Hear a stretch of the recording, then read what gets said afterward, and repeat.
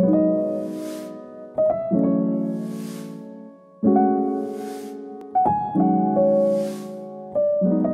did vote. It was my first time voting in a presidential election, but not my first time voting. I voted in this election, and it was my first time voting, and I voted mail-in to Illinois.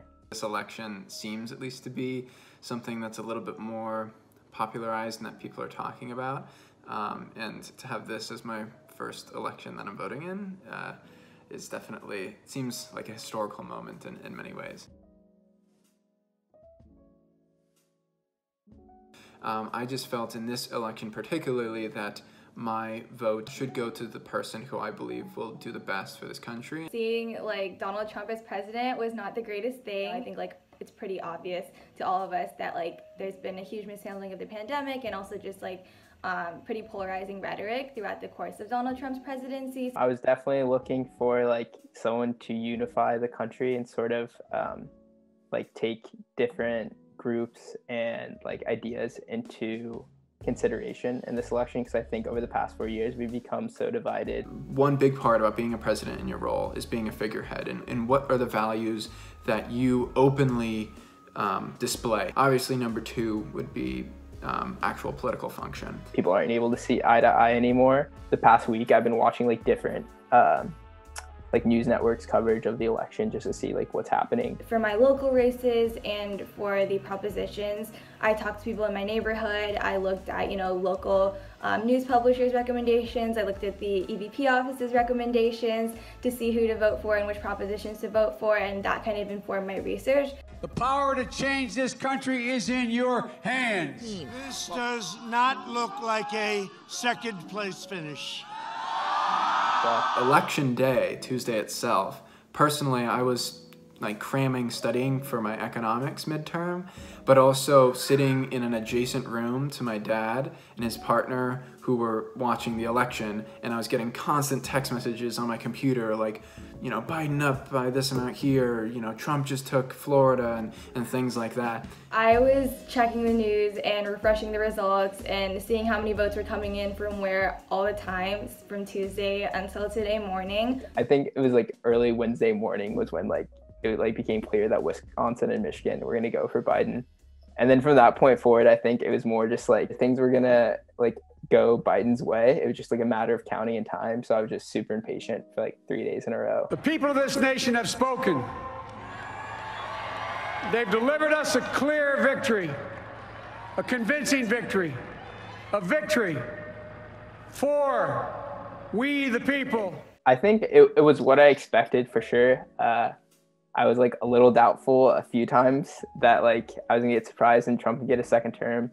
That it was what I expected like after Wednesday morning. I think we've already kind of started realizing this with the 2016 election, was that there was a massive amount of non-college educated white people, blue-collar workers, especially in the Rust Belt, that were unhappy with where the country was going and were neglected by the Democratic Party. I mean, if you look at Trump voting, even in this election, like personally, I was thinking there's no way people could vote for him because he's just like the epitome of like the bad guy in a Hollywood movie.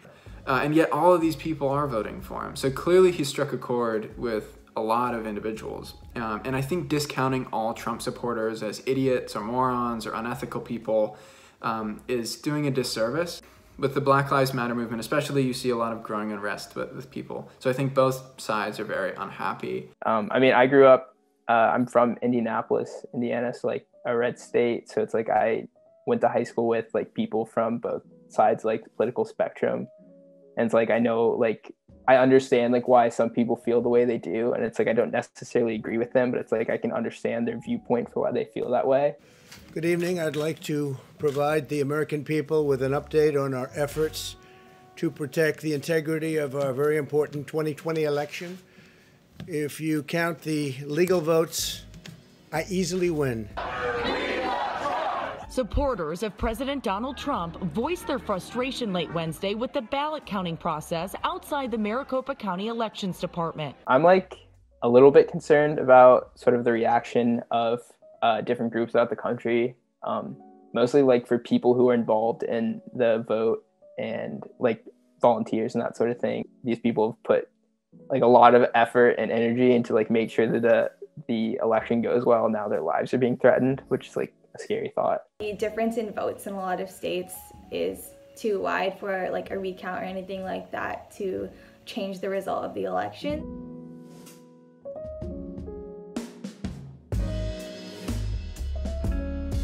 Parties in general, I don't think are going to go anywhere. From a politics perspective, I guess for like any candidate, it like just makes it easier that like you have like this party brand name associated with you as like an endorsement. You can rely on national funds and that sort of thing to help you out.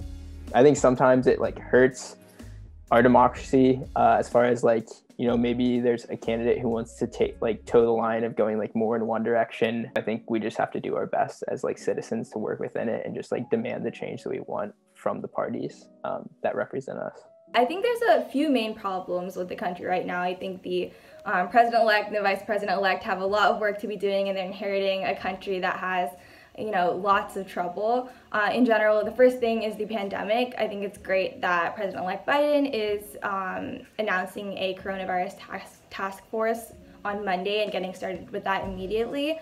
And then also after that is the economy and unemployment, both of which are doing really bad right now, and the climate as well. I think Joe Biden's already announced that like on day one, he's going to re-enter the Paris climate agreement. So that's definitely like a good step in the right direction. So hopefully in the history books, it will say this is the beginning of a new era for the U.S. We have our first Black and Indian American vice president-elect, and it's so amazing to have someone who looks like me. You have protected the integrity of our democracy. And to the American people who make up our beautiful country, thank you for turning out in record numbers to make your voices heard. I just hope everybody eventually accepts the decision and we can like reconnect and move forward as a country.